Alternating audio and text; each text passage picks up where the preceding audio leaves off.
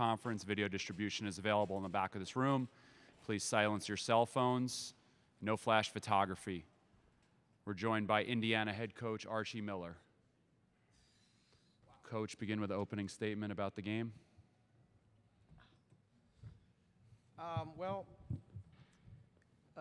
Credit to Nebraska. I thought they really started the game ready to play, and we knew they would.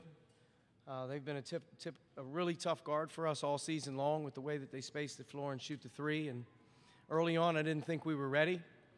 And then as the half sort of closed, we had a big run, which was a real key part of the game. Being able to go into halftime with a lead was important. And then we started the second half, I thought, really well as well to build a cushion. They made their runs during the half, got us a little bit stationary at times. But then I thought overall our guys responded and were able to finish the game in a big way. And I'm proud of our depth. I thought we had a lot of guys. We were committed to playing a lot of guys tonight, and we had a lot of guys play valuable minutes and get some things done. So this closes, the chapter of the first one, which is always the hardest. And now, the energy level and the adrenaline and feeling good about yourself playing in postseason, is upon you. You get an opportunity to play against a really good Penn State team tomorrow. I would say it'd probably be a heck of an environment in here, but I think it's going to be more of a close scrimmage, it seems like, which is unfortunate. But we'll be ready to go, like I said. And Penn State's had a heck of a season. They got a heck of a team, so we got a good challenge. Front row. I think Armaan Franklin took around 3 charges tonight. I know before you've kind of talked about how he takes a lot of charges for the team. So I guess just how pleasing is it when he comes in the game, is able to make those kind of plays? I'm proud of Armaan. Here in the last 3 or 4 weeks, his role, really hasn't diminished in our eyes, but his minutes have gone down. And he stays with it. He's a great kid. He's an unbelievable teammate. And in some of our biggest wins, as you finish the regular season and you look back on your season and you figure out, who can help you at this time of year when it means the most, it's the guys that care the most. And Armaan really cares. And lo and behold, tonight he got his number called, was able to play 25 good minutes. He was plus 32 in his minutes out there, so there was a direct result in how he played. But like you said, he drew 3 charges. He's done that all season long. He leads us in that department. He also made some shots for us, which was great, and had 8 defensive rebounds. So proud of Armaan. He really stepped up. And like everybody who got in, I thought everybody contributed in a big way, and we needed it. And 23 assists and only 10 turnovers with the ability to rebound the ball much better in the second half, especially Trace. He had 14 defensive rebounds. I think he had 8 in the second half. So. But we got the job done. That's what you asked for, and like I said, we're moving on. On the left, all the way in the back. Archie, I don't know how much you know, but seasons are getting canceled or whatever all over the place. You sound like tomorrow's going to happen with Penn State. You kind of hoping, or do you know? And furthermore, what's it like to be you right now? And we have no idea if we're going to watch you play again this year. Greg, I was told coming off of the floor, obviously, of the unfortunate circumstances with the NBA putting on hold.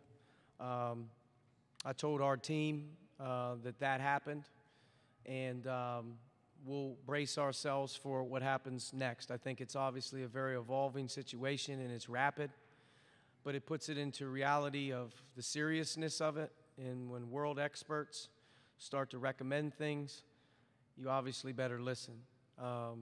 Obviously, you cross your fingers that the college basketball landscape can continue on, even if it means that there aren't fans, because you grind it out and you get to this point of the season. It's the most special time for our young guys. It's the most special time for, obviously, the fans. And to get here with this happening, obviously, is a little unfortunate. So I think we're all crossing our fingers, and we're hoping for the best, which is allowing us to continue to play. But like I said, when experts speak up, you better listen. And I think the NBA just probably put the sporting world on hold. And, we'll hope for the best. That, clearly we're preparing to play tomorrow. And, hopefully that continues on. But probably a lot like you guys. I mean, it's just uncharted territory, and it's serious. And we don't want to do anything to harm anybody. But got to listen to what they say, and, we'll go with it. On the right-hand side, third row. Archie, 2 questions related to tomorrow. One, not getting the fan support that you did tonight. I mean, what kind of, not disadvantage, but is it kind of neutralized then being here? Yeah, I think one of the great things about being at Indiana is the fans.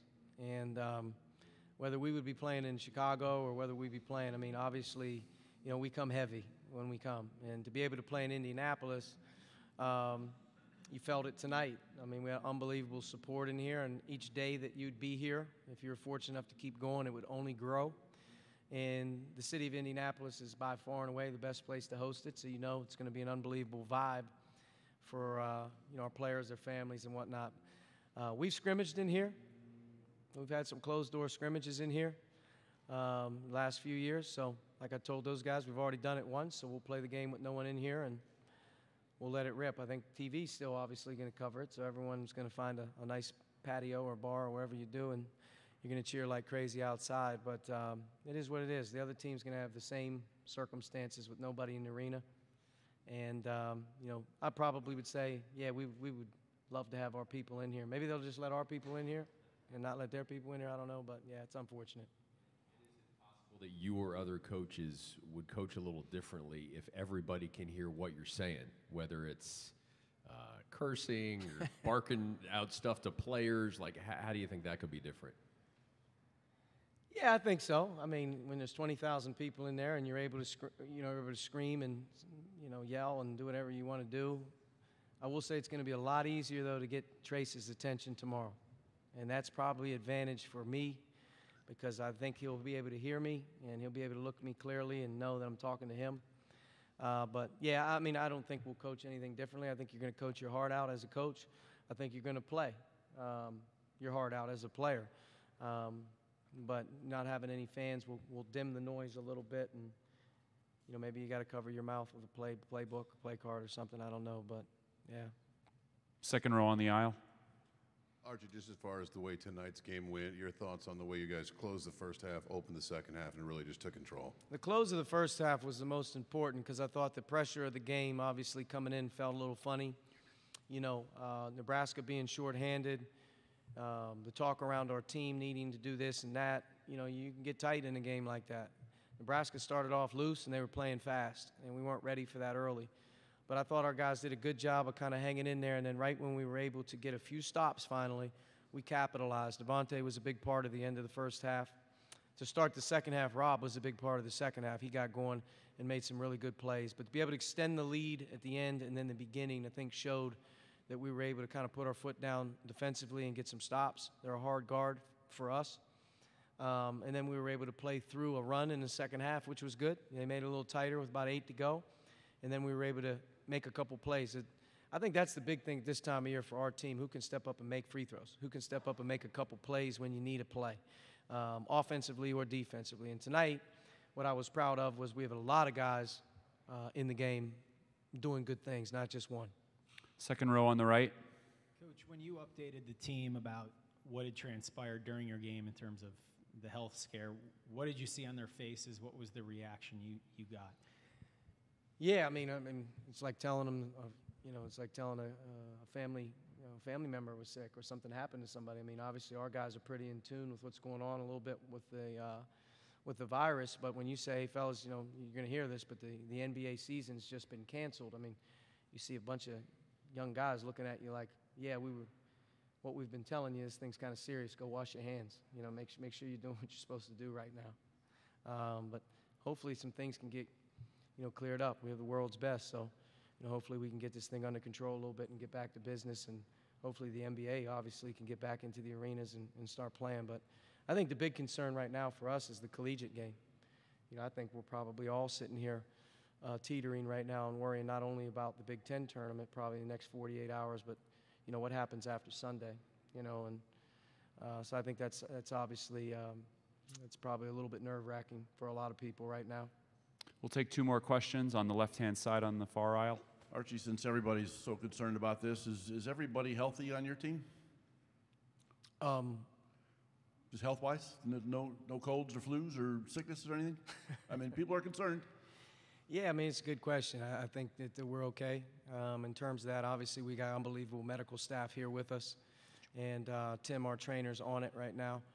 But all of our players, coming into the game and coming to the tournament all doing really well. And I think right now you're monitoring every situation with, the best you can. But I think we're okay there.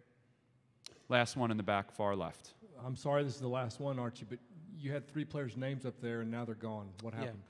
I decided to basically just move those guys as fast as we possibly can to get cleaned up after the game and get to the hotel as fast as possible. I think once you start getting the news that we got after the game, I think, right now for our players, let's get showered up, let's get cleaned up, let's get out of here, and let's get back to the hotel where we can, keep our group kind of tight and, move forward with tomorrow. They're not going to have a whole lot of answers about what's going on anyway, so nothing strategic there or anything other than the fact that, hey, let's get these guys moving on their way, and I'll take care of the press conference.